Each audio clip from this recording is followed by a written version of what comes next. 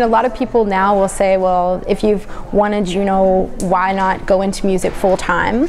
And well, for one thing, I produce my music independently, so there's a cost to that, which I can't deny.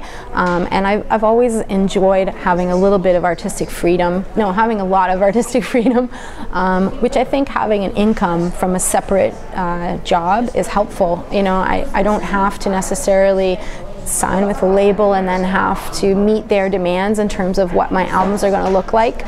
For example, after having won a Juno for a jazz album, switching gears and doing a children's album was a bit unconventional, but I only had to answer myself. I believe in little things like you and me. When you're kind of in close proximity to someone who is more or less famous, it's a really weird feeling. I googled her name, found out she had a Wikipedia page, which is pretty cool in my opinion. My sister had her as a teacher and I really enjoyed her music, so I kind of came here and I was like, I'm not really sure if my students are aware of what I do because I don't talk about it in class very often.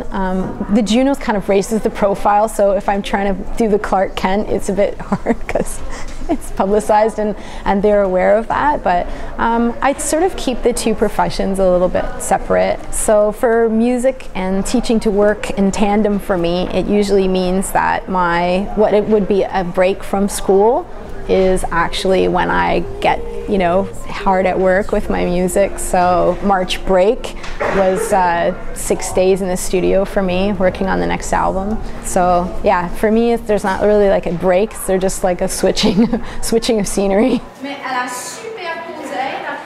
Sometimes I'll just say, you know, that, you know, being an artist of any kind I think is challenging, but it shouldn't cut it out of your life, you know, because there's so much pressure on kids these days to pick a job profession at a young age and sort of work in a very linear way towards that. And I have personally felt the benefit of not being unilateral and looking a little across the spectrum, and I'm very happy that I'm actually really happy that I have two very different jobs.